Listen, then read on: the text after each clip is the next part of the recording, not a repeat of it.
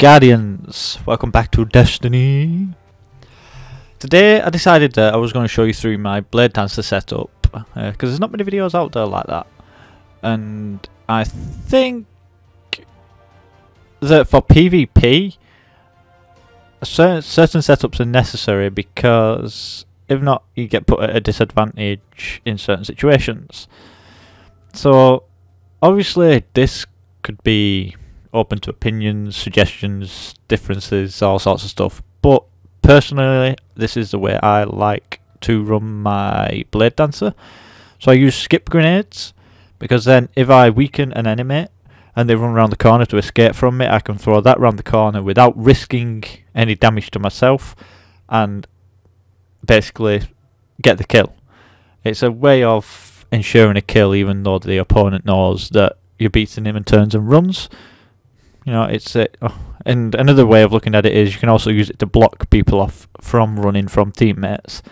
So in trials, if you see a teammate engage someone and the opponent runs away, you can throw this into his path, forcing him to turn back around to find cover, which in the end meets his doom because your teammate's there.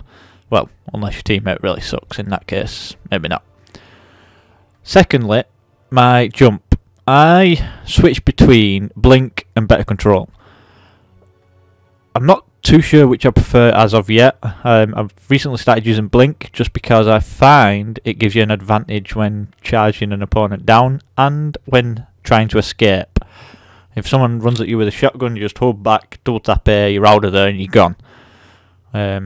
Whereas with better control, you can actually jump round corners quite easily, which helps when shotgunning and again when escaping, because you can jump around the corner and, well, basically outmaneuver the person chasing you down.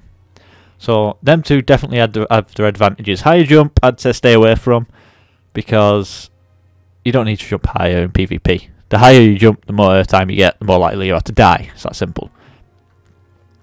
Now for my super, I know a lot of people use Vanish, but I prefer not to, because if somebody starts backing off from you and keeps backing off and keeps backing off, you're not going to kill them.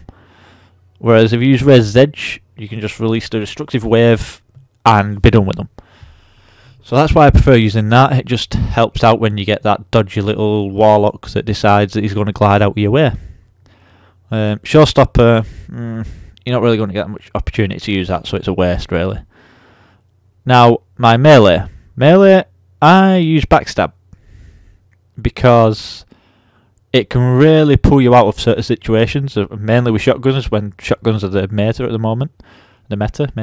Depends what you want to call it. Tomato. Anyway, yeah, when you're up against a shotgunner and he misses his first initial shot and tries to melee you to finish you, you will get away with some of those using this. And then not only that, but if you sneak up behind someone that's chasing a teammate down, it's a one-hit kill. It's that simple.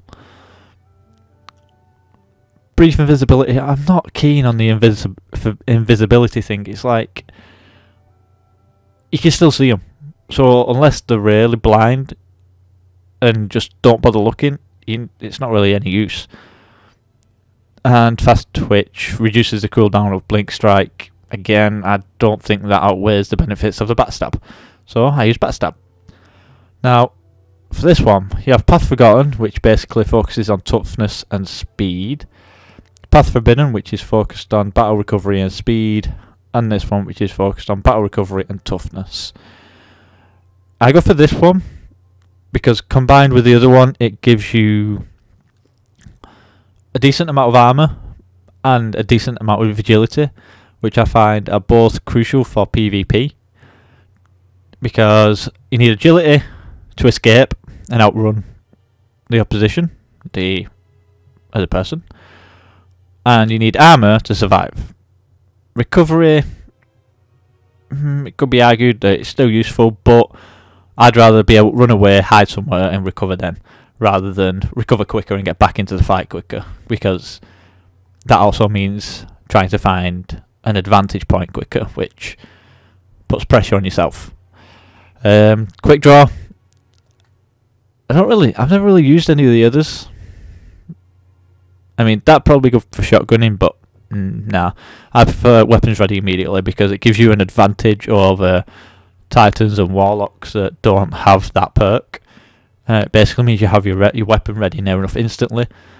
But then, if you combine that with a weapon that has snapshot, you're aiming and zooming in near enough within about a second or two, giving you that advantage in terms of timings to get the first shot off and win the 1v1.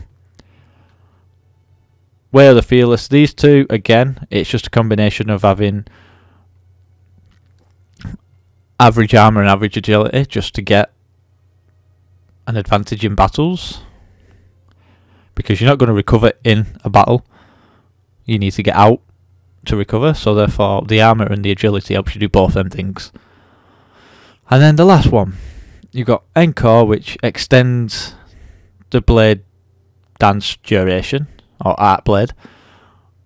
That used to be a good perk, but now with the nerf of the Bladedancer a couple of months ago, reducing the time that the Bladedancer is actually active, it's not so significant.